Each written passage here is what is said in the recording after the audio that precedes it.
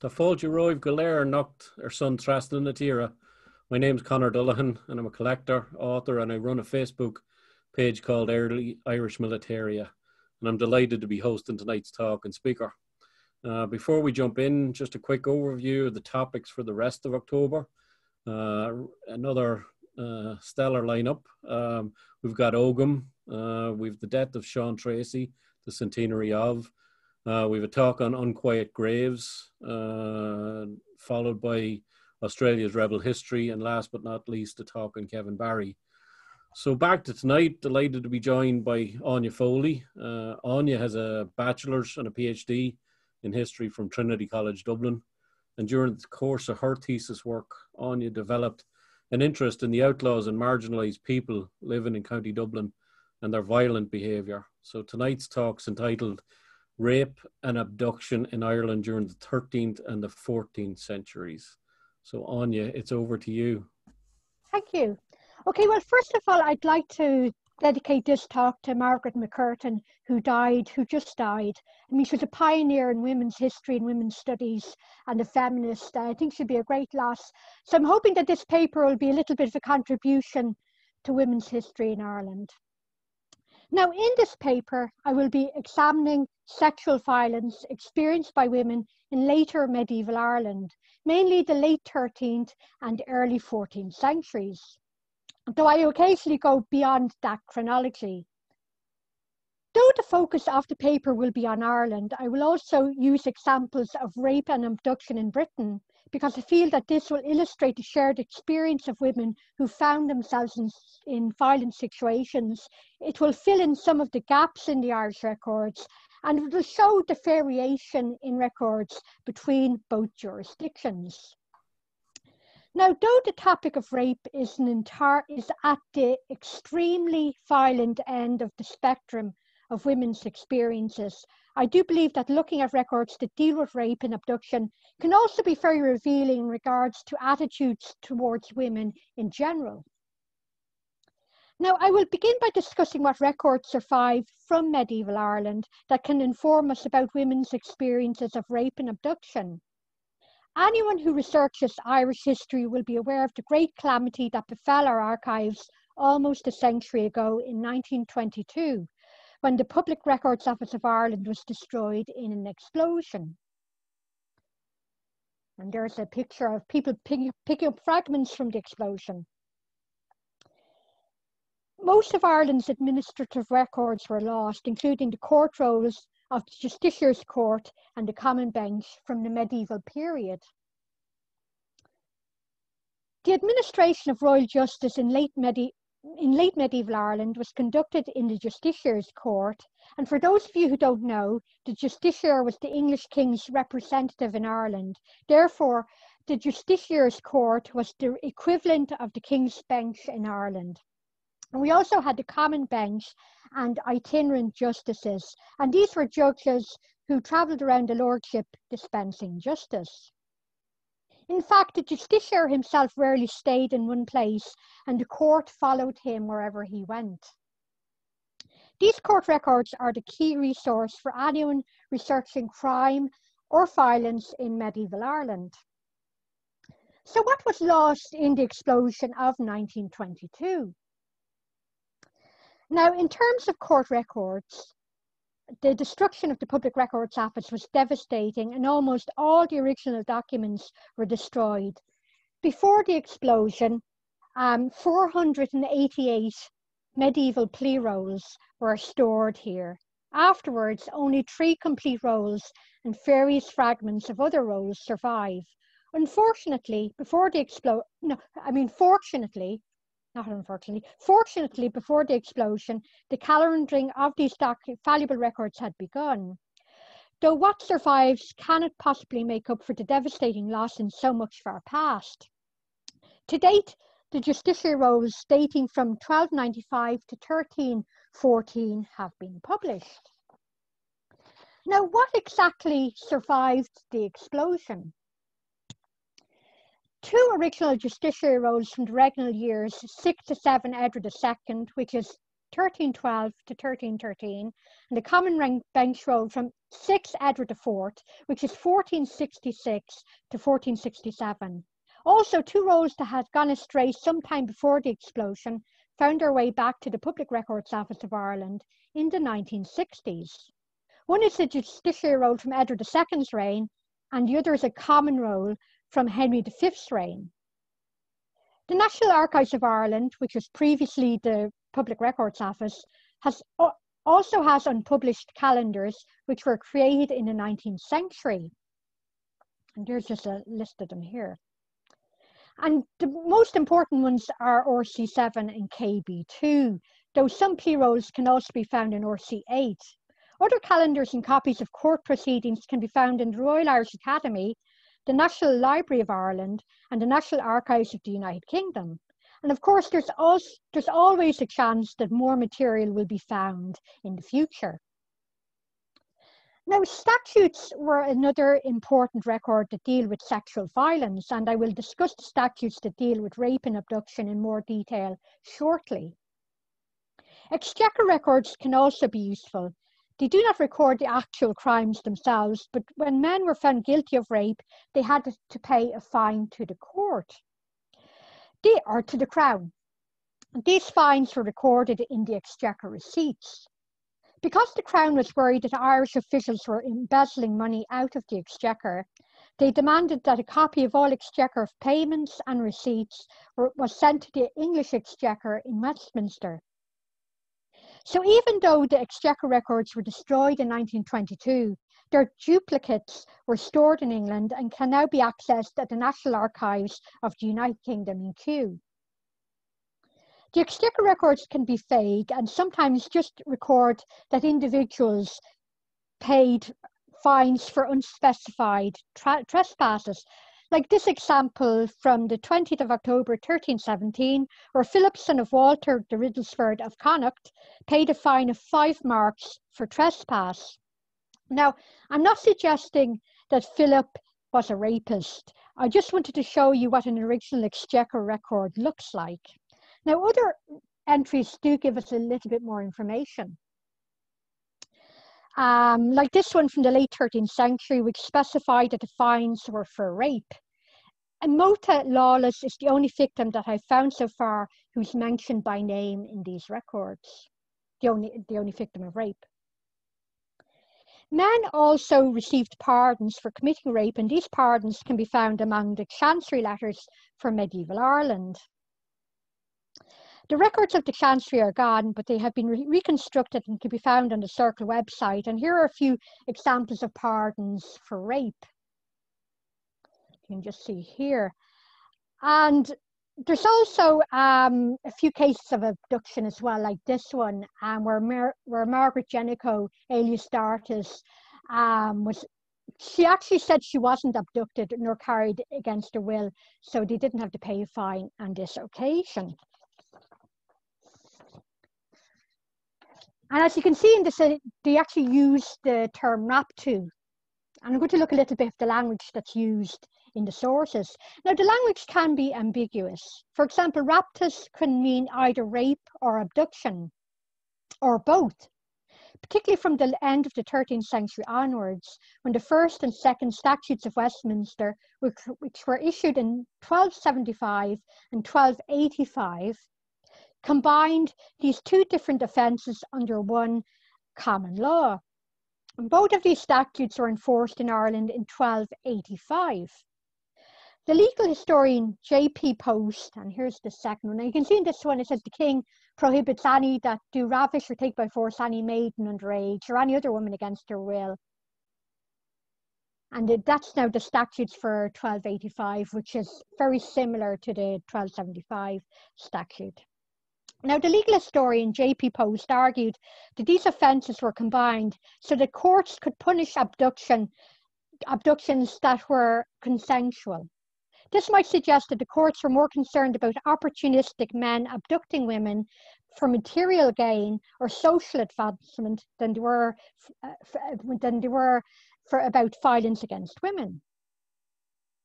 Now, a statute from Richard II's reign, and Richard II reigned at the end of the 13th century, towards the end of the 13th century. now further shifted the onus for pursuing rapists and abductors onto the family of the victim rather than the woman herself. And you can see that there it's highlighted in the PowerPoint. This is perhaps another indication that there was more concern about the financial and material loss suffered by the women's relatives than her own personal well-being. In Scotland, there really isn't any statutes comparable to those enforced in Ireland and England. There is one statute from 1318 stating that if anyone in the army commit rape, that he should be indicted before the justiciar. So it's a pretty vague law. Now, some court records do not explicitly say that women were raped, though the connotation is there. In 1277, Nicholas MacDonagh was found guilty of ravishing the unnamed daughter of Nicholas, the master of the school of Ballymore, which is probably Ballymore Eustace. His punishment was not recorded. In the same year, Roger de Crumlin, who I assume came from Crumlin, was acquitted of ravishing Sarah de Norreys. And though ravish can mean seduce, in the medieval period it had a more negative connotation, that of seizing someone by violence and carrying them away, though it did not always necessarily mean sexual violation. It comes from the Latin rapiere, so it has the same root as the word rape. So how frequently was rape mentioned in the sources? Actually, very rarely. A play roll dating to 6 Edward I, which covers the years 1277 up to 1278, contained just 9 cases where men were accused of rape, and there is no mention of any abductions in this roll. It is likely that rape was underreported in the sources, and that reflects modern trends.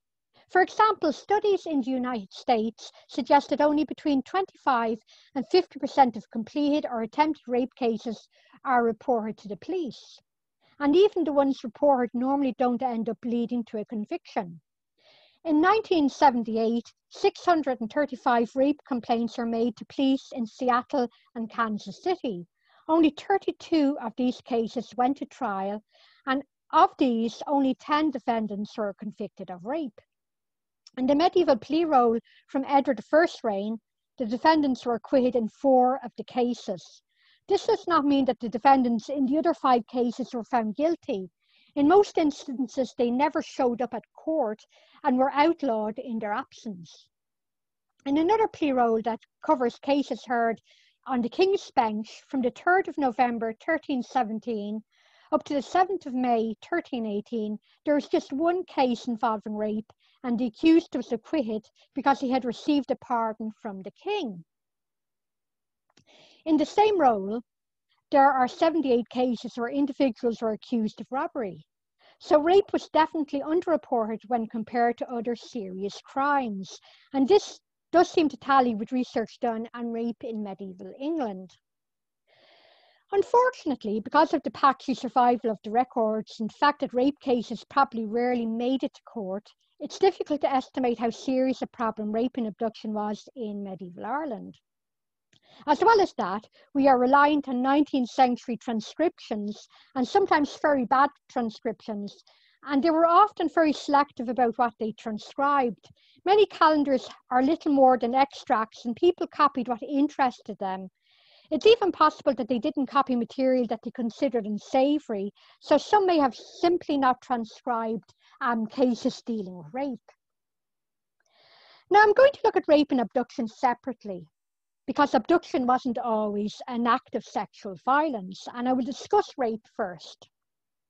Technically, rape was one of the few crimes that women could prosecute independently of their kinsmen, according to Bracton, a 13th century legal expert. But the truth, however, was that women appeared in a wide range of medieval court records, particularly records dealing with land disputes and other civil cases. Women are often named in these documents along with their husbands. In some cases, women withdrew their accusations of rape, and the sources hint that at least on some occasions, this was because both parties had decided to settle outside court. In one case in Blackburn in Lancashire in 1292, where Mary, a daughter of William de Huddersfield, withdrew charges of rape that she had made against Henry, son of Henry of Conliffe, the court decided to press ahead anyway, and the jury found him guilty. Henry was fined 1 mark for the rape, and his victim, Amaria, was fined 10 shillings for withdrawing the claim. There are other examples of women claiming rape and then withdrawing. It is possible that this was because they had not been raped in the first place, but it's also possible that rapist and victim had come to some sort of settlement outside of court. It is likely that some women were intimidated into dropping their accusations against their rapists. Men could certainly behave violently towards women who accused them of rape. In Louth, in 1306, after Richard Hamas was acquitted of raping Agnes Score, he beat her up, and she was paid half a mark in compensation, and Richard was sent to jail. Which would suggest that Richard was a fairly violent person and probably well able to commit rape. Now, unfortunately, in some cases, what sort of settlement both parties reached is not made explicit in the sources. But one case from Dublin in 1310 does offer some clues.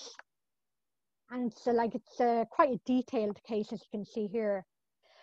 Richard Tyrrell of Castleknock pled guilty to the rape of Eva, daughter of William. Now, William's full name doesn't survive, but looks to me like it's London. So William de London. This is a particularly unpleasant case because Eva was 11 years old at the time of her rape. Richard Tyrrell was pardoned on the condition that he provide Eva with a husband when she came of age. Now, it's possible that in other rape cases, the injured parties came to a similar settlement. They just didn't do it through the court system. So Richard Tyrrell was forced to pay a large fine to the Crown, and he had several pledges who promised he would pay the fine, which indicates that Eva was of high social status. Why would Richard rape Eva, apart from the fact that he was probably a paedophile? It is possible that he raped her because of who she was related to. Around the time Richard raped Eva, his cousin Thomas Tyrrell was accused of being an accomplice in the murder of John de Bonneville. John was married to Matilda, the widow of Thomas de London, who may have been Eva's grandfather if the name is London in the source. Bonneville was a close associate of John FitzThomas, future first Earl of Kildare, and the Tyrrells were associates of Arnold Le Poire, who had been acquitted of murdering John de Bonneville, though it's very likely that Arnold actually did murder him. Now, women were often abducted to humiliate their families and demonstrate that their families weren't able to protect them. Now, Eva may have been raped for similar reasons. Maybe it was to humiliate her family. Now, obviously, not all accusations of rape were true, and women who made accusations against men and were either proved to be liars or who did not pursue their cases could be punished by the courts. For example, in Londale, Lancashire, in 1292, when Edus de Hale accused Simon, son of William of Allerton, of rape, the courts ordered her arrest when she did not come to court to sue her appeal. In the same year, also in Lancashire, Godit, daughter of Richard of Ray, accused Henry of Winmarleigh of raping her when she was a virgin. But he was able to prove that 3 years earlier, Godit had a child and obviously wasn't a virgin.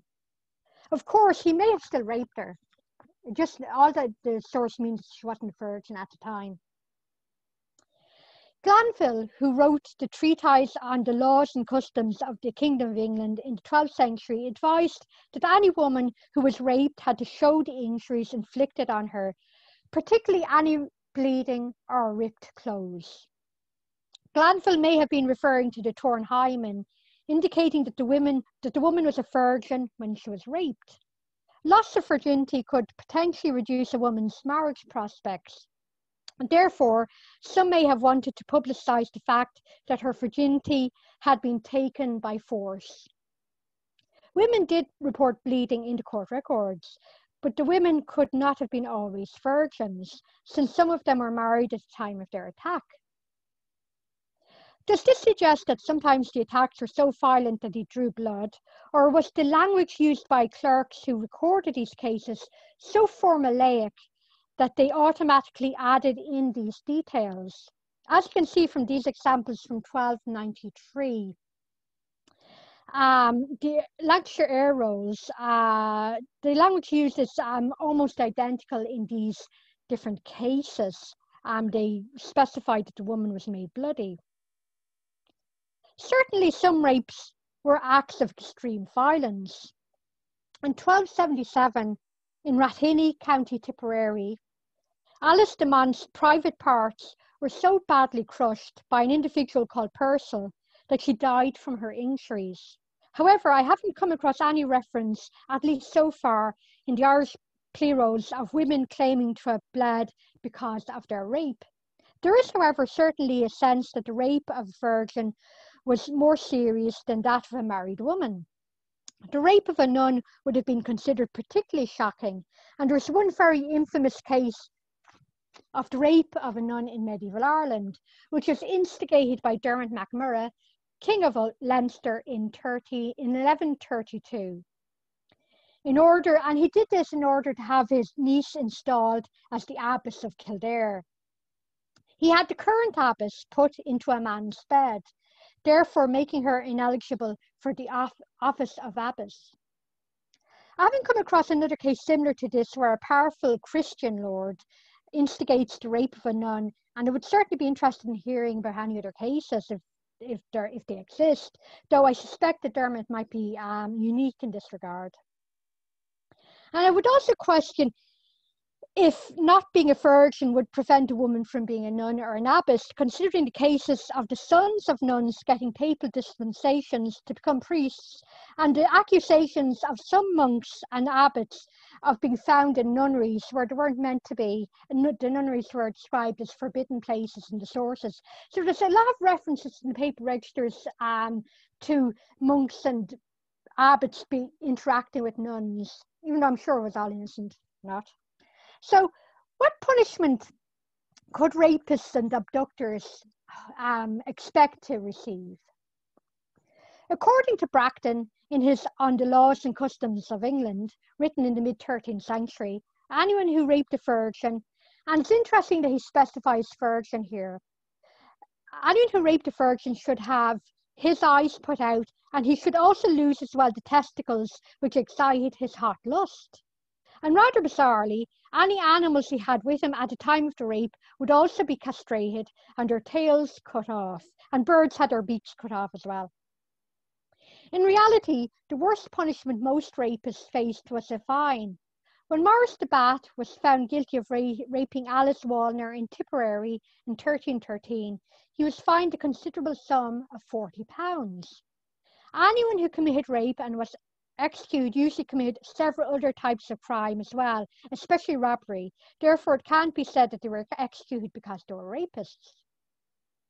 Their punishment was probably closely linked to their social status and the social status of the victim. In some cases, the perpetrator was dead before it came to court, and it may be that the victim's friends and family dealt with the matter themselves. Even when men were accused of multiple sexual offences, they would no more likely be convicted. For example, in 1313, John Lyle was charged with breaking into the home of Clarence Fontaine and Isolde Lana and ravishing them. He is also accused of striking Marjorie Crane with a lance, killing her. And he was also accused of being a common robber, but was acquitted of all charges. Now, most men who did not turn up in court for trial were usually outlawed. So the court may have assumed that they were guilty because innocent men would have shown up to clear their names. Well, that's the theory anyway. When John Gaynard was accused of raping the daughter of Peter de la Barre in 1277, he was outlawed. 20 years later, Curwell MacCurwell fled when he was accused of raping Alice Norman, who appears to have been English, judging by her surname, and he was subsequently outlawed. In the same year, John de la Roche was outlawed when he fled jurisdiction after he was accused of raping Mabilla Percival. Though there was a low conviction rate for rape, men who were Gaelic Irish in origin could expect to be found guilty more often than their English counterparts. particularly if they raped English women. And when I say English women, I mean English women in Ireland, people who claim to be English, they weren't really English, they were Irish. Now, particularly if they're raped English women, like in the case involving Curwell MacCurwell here and Alice Norman. In 1277, Nicholas MacDonagh was found guilty of ravishing the unnamed daughter of Nicholas, the master of the school at Ballymore, who I've already mentioned. And so, I mean, it's not clear if the woman here, in this case, was English or Irish, though. So many men were also acquired pardons after they raped women. In 1317, Robert, son of John Lepoir of Clonfade in Waterford, was accused of ravishing the daughter of Geoffrey Mackley, and she was a virgin at the time. In court, Robert claimed that the king had pardoned him of all felonies committed before the 1st of May of that year, and the jury acquitted him. Now, this did not mean that Lepoir was innocent, and it's unlikely he would have needed a pardon if he was, though the pardon may have been sought to protect him from being punished for other criminal activity. He may not have to do with the rape at all. Men who acquired pardons rarely claimed to be innocent of the crimes of which they were being accused. This must have been a very frustrating process for those who brought their assailants to court. The men who received pardons were usually of high social status who could afford to buy themselves out of trouble. The Crown was also reliant on these class of men in the administration of the colony of Ireland, so they often turned a blind eye to their bad behaviour. Now, abduction could also result in a hefty financial punishment. In 1306, when Herbert de Maries was found guilty of carrying away Marjorie Russell, a widow, he was fined £200, which probably reflects how wealthy Marjorie was. Now, it's not clear whether Herbert actually just abducted her or raped her as well. So this took place in Cashel.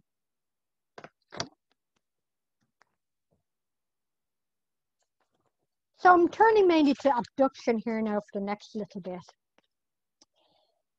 Now, as I've already mentioned, the offences of rape and abduction were combined under common law. This was in spite of the fact that not all abductions involved rape. Moreover, in many cases, they weren't even violent events where the women were carried away unwillingly. Some women cooperate in their abductions. I would perhaps be more accurate to call these examples elopements rather than abductions. Therefore, when I was looking at the sources, I tried to separate those that I felt were not violent in nature. Cases, for example, like that of the very unfortunately named Isolde de Lahore from County Wexford. In 1312, Roger, Stephen, Geoffrey, and Nicholas Furlong were accused of abducting her against her will, but Isolde had gone with Roger of her own free will and became his mistress.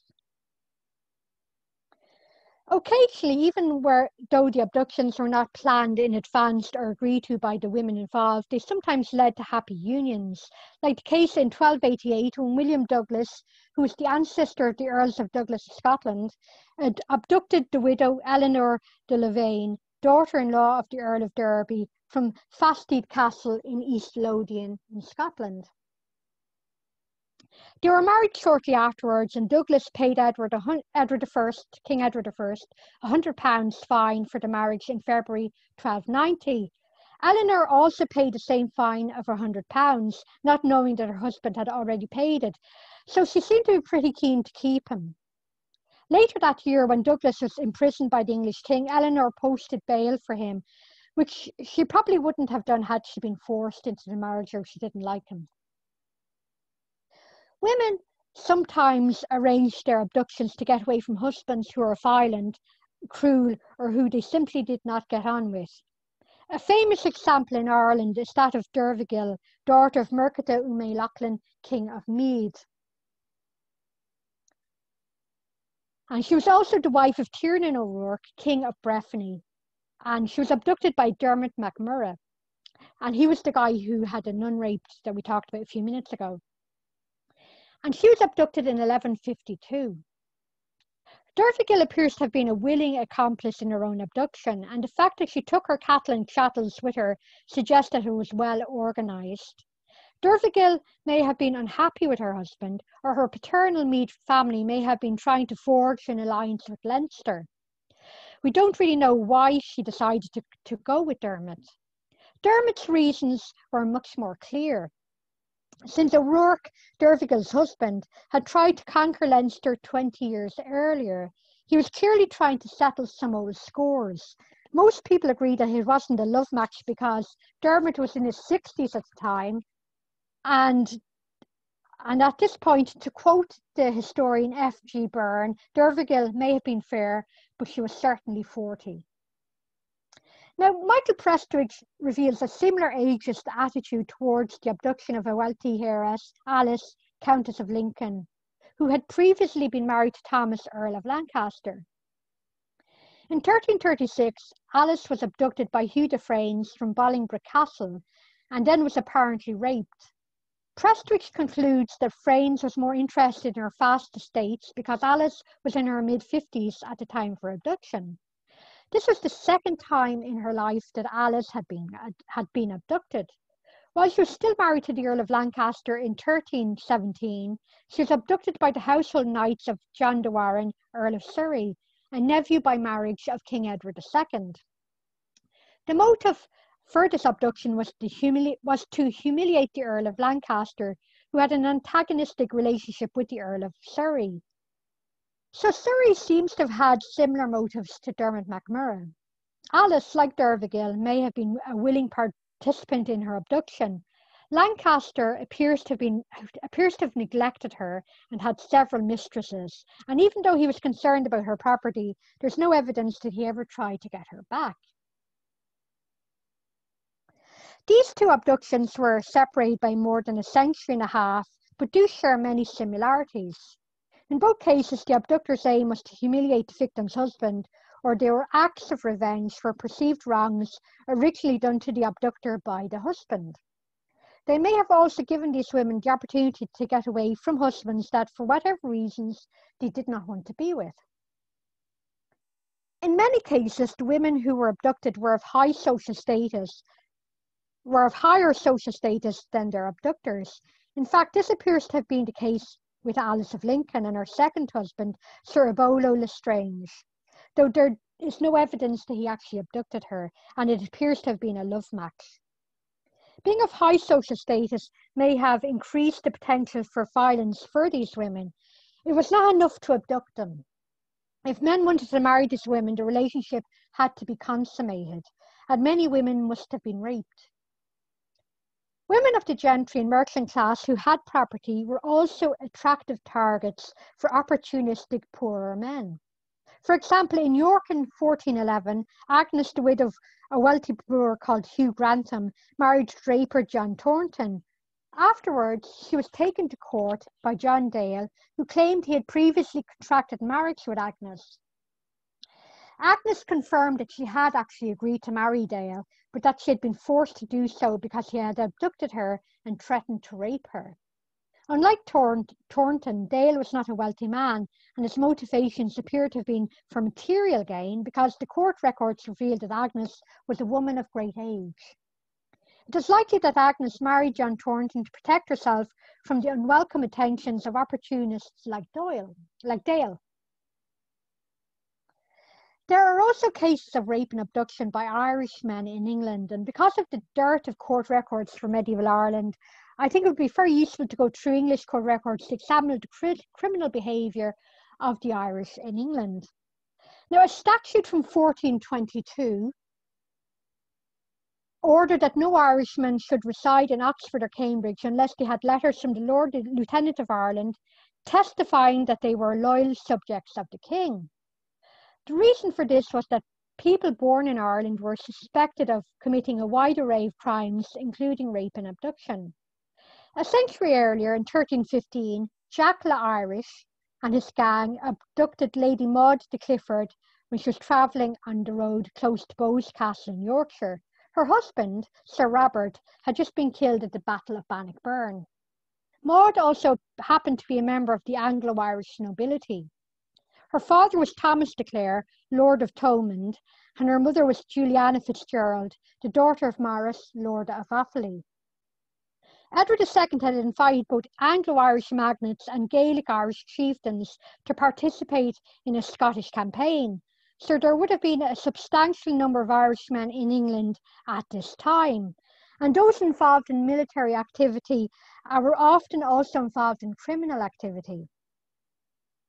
The Irish family appeared to have been based in Kildare, and Jack the Irish was of relatively high social status because he was accompanied by 160 men at arms, and he served as keeper of Barnard Castle, which is a very substantial castle in Durham.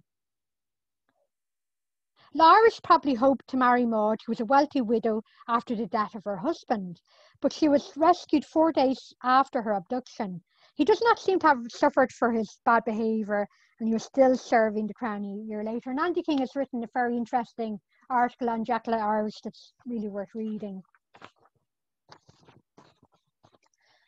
Okay, so some years earlier in Lancashire,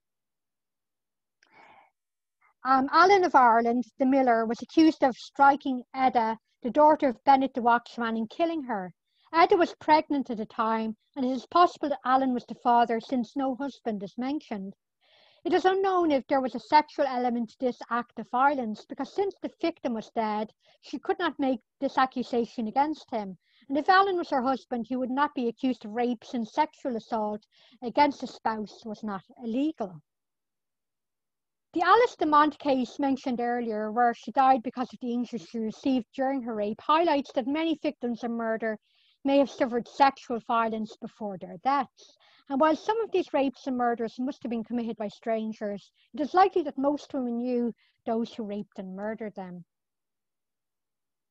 Even in the cases where women were murdered by husbands or sexual partners, there may have been an element of sexual violence. For example, in 1297, Thomas, the son of Elias of Wexford, murdered his wife Agnes in their marital bed while she slept.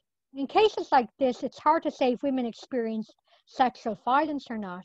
The sources can be ambiguous, and violence within marriage is rarely mentioned in these sources unless the wife, or very rarely the husband, is murdered or seriously injured, as in the cases involving Agnes and Alice.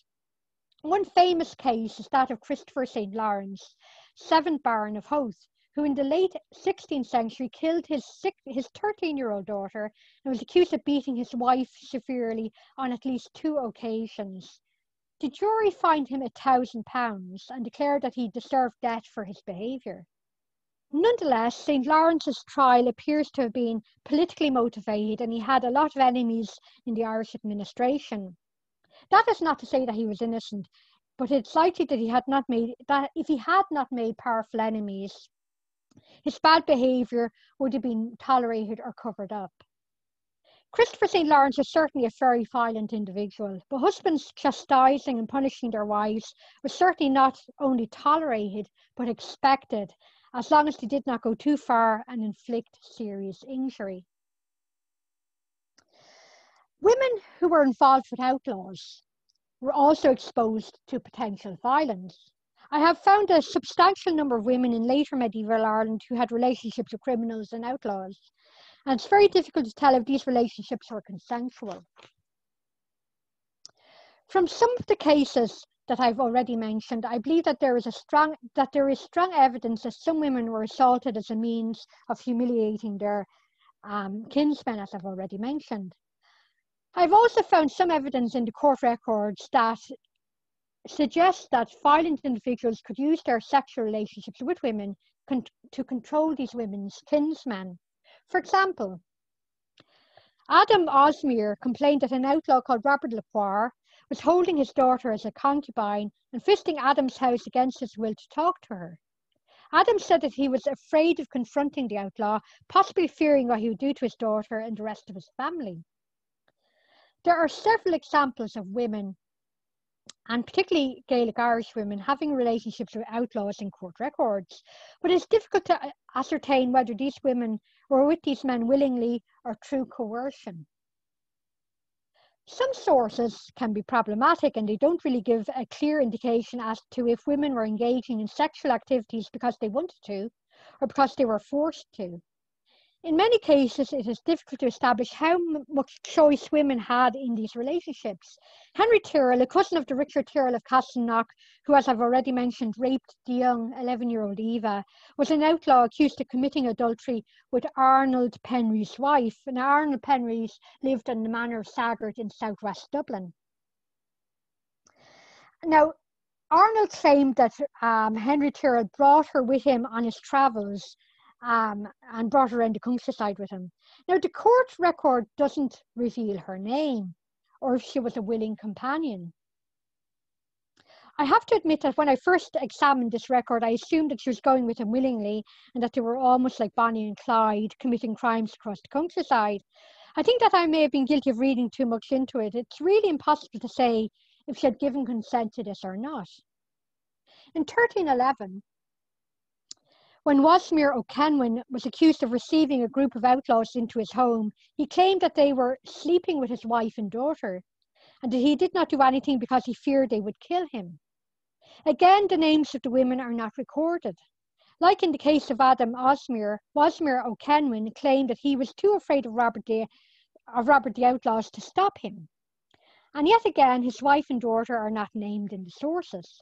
There is no indication in that any of these women wanted to be with these men, or if their fathers or husbands, or if, like their fathers and husbands, they were afraid of them. Okay, so in conclusion, what do these records tell us in regards to medieval perceptions about women? They certainly suggest that some women were perceived as having more value than others. In some cases, men raped and abducted women because they could expect economic or political gains for doing so. Men who married wealthy widows enjoyed advantages in terms of social status and wealth, even if these women are forced to marry them against their will. It was also possible to settle scores with enemies and humiliate them by targeting their female relatives. They also ran the risk of punishment or revenge if the social gap between them and the women they raped and abducted was too wide. However, men who raped and abducted women of lower social status didn't face those kinds of risks, and men may have targeted women of Gaelic Irish origin because they knew they were less likely to be punished for assaulting them, and their kinsmen were less likely to be able to gain any sort of revenge or restitution. In her book, Stolen Women, Caroline Dunn argues that while it would be going too far to say that women were simply seen as possessions, their value was measured by the status and influence of their male relatives. This is certainly borne out in the Irish play roles. Nearly every single case I've referred to has defined women by their relationships with men. They were daughters or mothers, wives or widows, mistresses or concubines. They were not intrinsically important in themselves, and sometimes they were not even given a name. They were important because of the men who they were related to. Thanks very much. Thank you, Áine. Well done. My goodness. First of all, how do you even interpret the words, the language? What's the script? Well, I mean, like I was saying, I mean, we're mainly like looking at things like calendars. So I was even looking at something last night. I mean, I really wish we had the originals. I mean, have very little like original material. So, I mean, a lot of it is guesswork, and a lot of it is, I mean, like I was saying, I mean, the language is very ambiguous. I mean, raptus can mean abduction or rape. I mean, there's cases where women, you know, raptus their children. I mean, they abduct their children. Yeah, obviously they're not raping them. No, yeah. You know? So, yeah, it's, I mean, it's sort of, especially in Ireland, because we've lost so much of our original, material. I mean, that's why I use English material as well, just to see the variations between that and Ireland. But it's hard, you know. Gotcha. So I've got a question here from Liam. Has Áine compared the prevalence of rape and abductions of females in medieval times versus its prevalence in more modern times? So, for example, you know, as a percentage of overall crime, is it increasing or decreasing? Well, I mean, and that's the problem with the records again. I mean, like, for example, like we've a pretty good run of records from 1295 to about 13, 15, 16, 17. but you can't really get long-term trends out of that. So we wouldn't have the sort of material that we would have for modern cases. But I mean, even with modern cases, I mean, they're very underreported, you know? So we don't even know, I think, the true depth of the amount of rapes that go on, even in modern Ireland. As well as that, I mean, I did use an example in my paper. I looked at rapes in two cities in America in the 1970s. Yeah, Seattle and Kansas. Yeah. Yeah, because we have DNA evidence now, we wouldn't have had that like before, you know, in for the last 25 years, I suppose.